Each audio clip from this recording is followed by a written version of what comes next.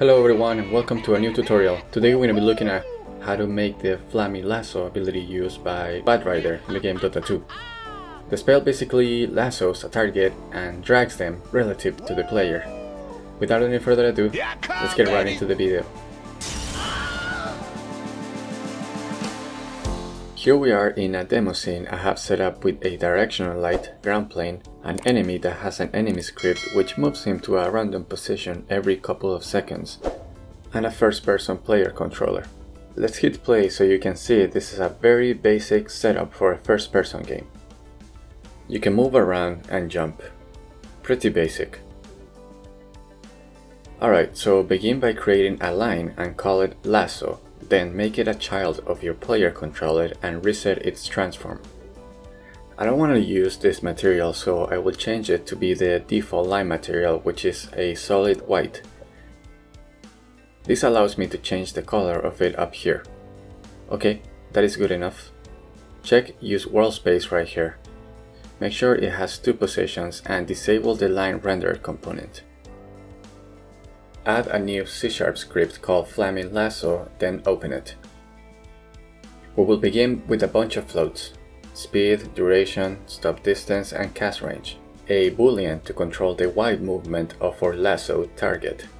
A layer mask and a string array to mask out unwanted targets, and then two transforms. One for the lasso target and one for the camera.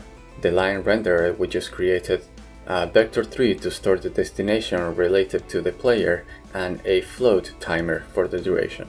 Inside start, we assign both the camera transform as well as the line renderer. In update, we check if we have pressed the mouse 0, which is the left click. We create a new function called assign lasso and add it here. You can of course change this to whatever key you want. For this example, we will use the left mouse click. Now, if we do have a target, we need to check if the timer is bigger than 0 to lower it, and if it isn't, then we create a new function called finish lasso and add it here, then return.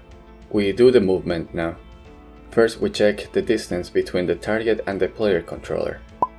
If this distance is bigger than the stop distance, we will set the destination to be relative to the player controller. Check if we have enabled keep Y position, in which case we assign the destination.y to be the target's Y position. If the distance is not bigger than stop distance, then we set the destination to be the target's position so that it does not move. Now that we have the destination set, we use it to move the target smoothly to it. Lastly, for update, we assign the first line position to be this transform and the second position to be the target's position. That way we create the lasso visual between both units.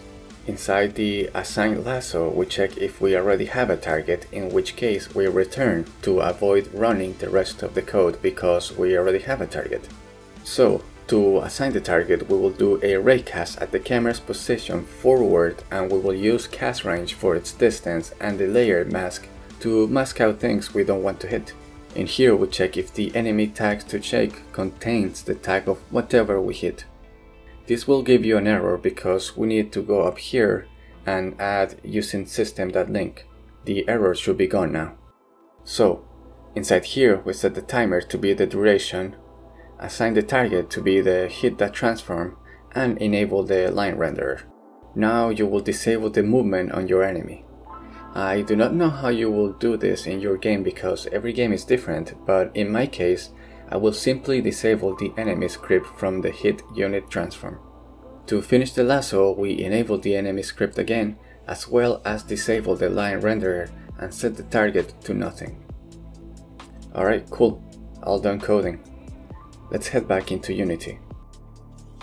We have to set some of these values.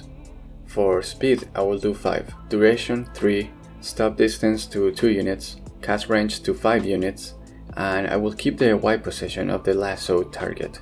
Layer mask to default, enemy tag to enemy, because if I select my enemy, you can see up here I have the tag of enemy and it's on the default layer mask.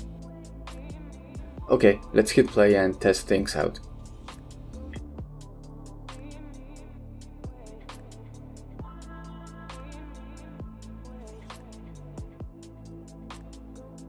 It's all working as intended. I will set its speed to 1 so it is much slower.